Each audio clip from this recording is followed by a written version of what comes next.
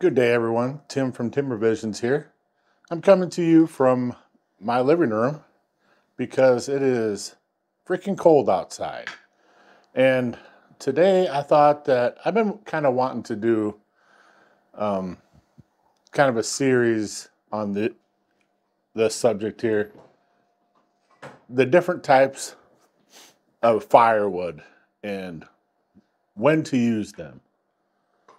And I'm going to start with the wood that I use primarily in the shoulder season. So fall into winter and then winter into spring. And that is silver maple. Now, I've had so many people when I'm doing firewood videos in the comments, they'll say, maple for firewood? Like questioning using maple as firewood. I know some people are snobs and whatnot. You have to have oak or locust or hickory or whatever. And if you have those in your area, great, go for it. But in my area, silver maple grows like weeds. They're everywhere.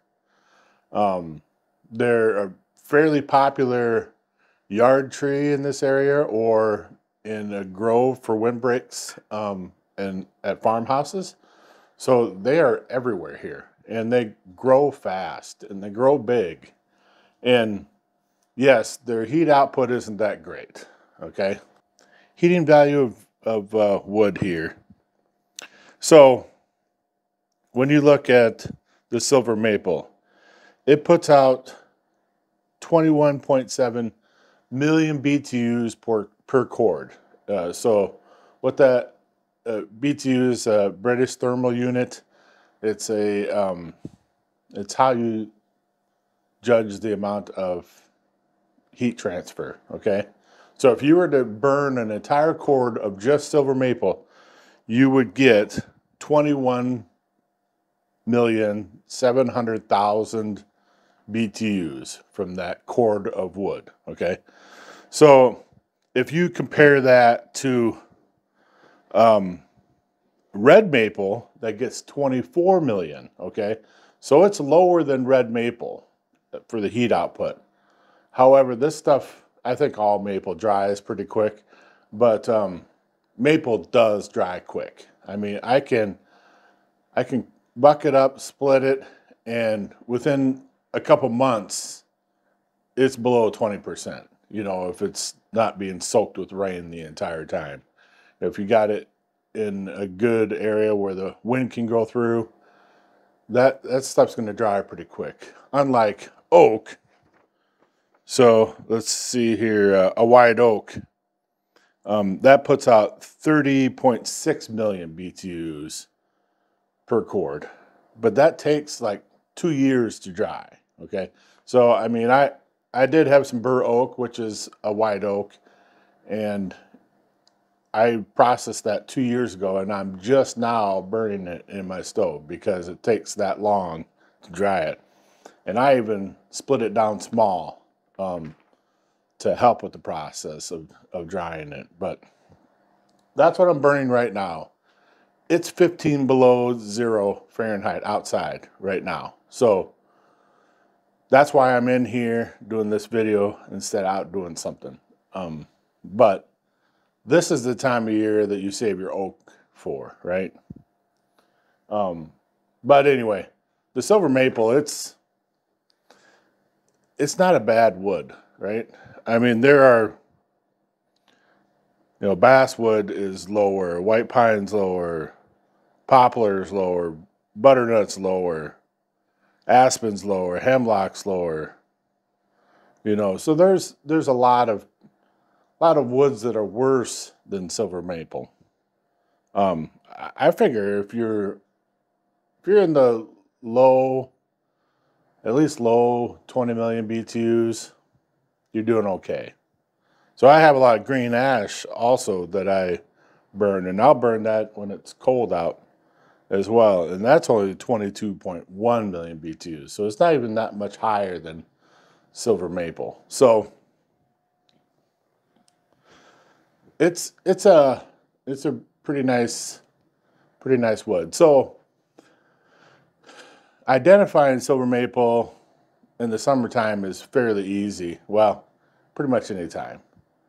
The bark is way different than any of the other maple trees. To me, the bark on a silver maple looks very similar to shagbark hickory, right?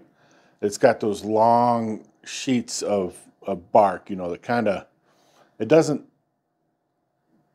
come off on each end like shagbark does, but it's fairly easy to peel off if, you know, if you grab some of it, and it's like a plate, you know, of bark you can just pop off. So, and then also the leaves on the lobes for silver maple, they come in way further than all the other maples.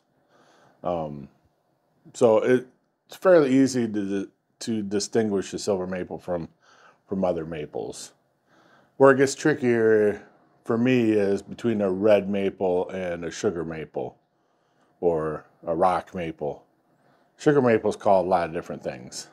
Hard maple, sugar maple, rock maple.